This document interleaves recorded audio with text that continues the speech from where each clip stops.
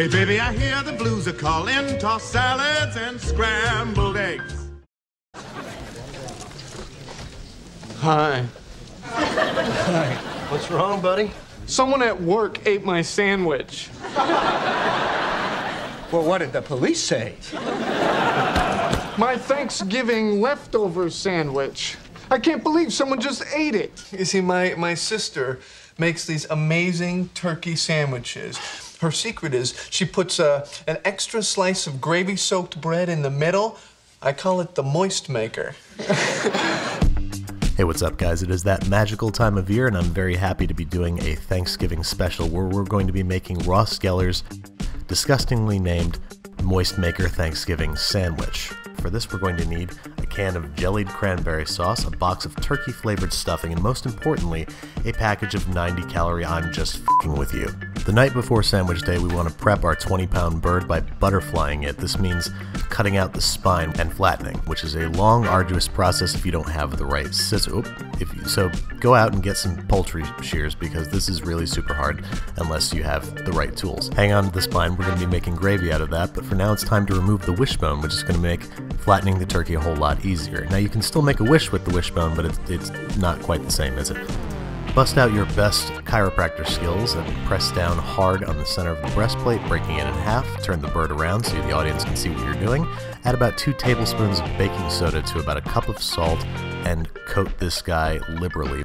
You want it to look kind of like a light snowfall. Now our friend is headed to the fridge for 24 hours. You're going to want to get some sleep because tomorrow is going to be a long day. Oh, good morning, everybody. I hope you don't mind if I work in my jammers. First things first, we gotta make turkey stock. We're gonna start by cutting our turkey spine and neck into manageable pieces that we want to brown in a large stock pot. Make sure you get some nice brown color all over. Before adding some aromatics, we want carrots, turnips, parsnips, onions, a little bit of thyme, black peppercorn, handful of parsley, and then we're going to cover it with cold water and bring it to a gentle simmer. It should already smell like Thanksgiving. Oh, don't forget to add a handful of halved garlic cloves.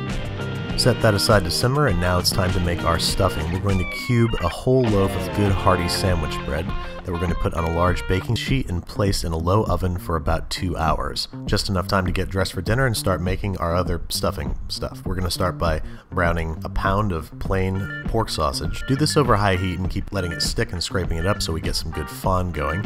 Remove it from the pan, add back a little bit of that great sausage fat, and add your vegetables. We're going to start with onions, celery, and I'm drunk, so how about a little bit of bacon fat.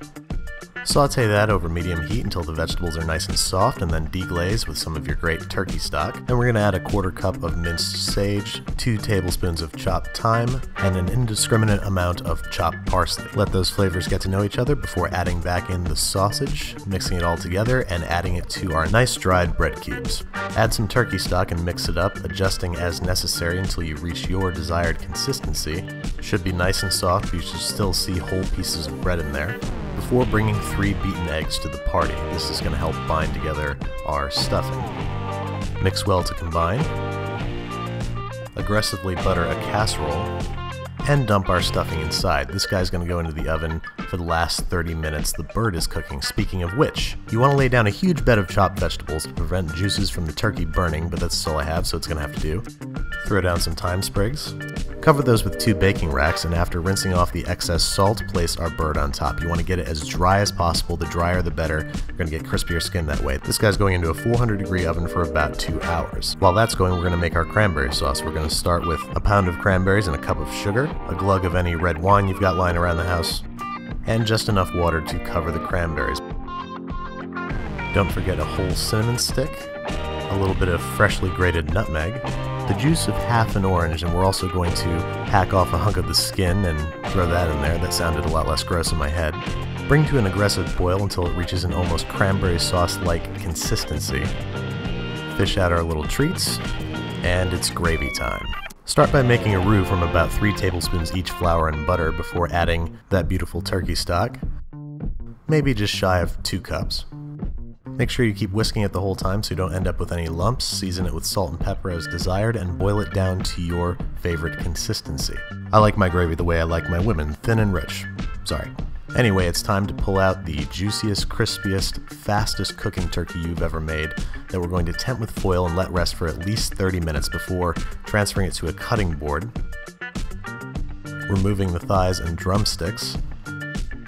Make slices down each side of the breastbone. Cut underneath each breast and remove for easy slicing.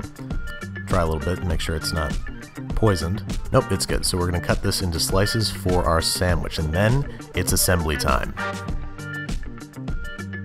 I'm going to start with a layer of white meat, some stuffing, and the secret to Monica's ultimate Thanksgiving sandwich, the Moistmaker. A slice of bread dipped in gravy. Then I'm going dark meat on the top, more stuffing, some cranberry sauce.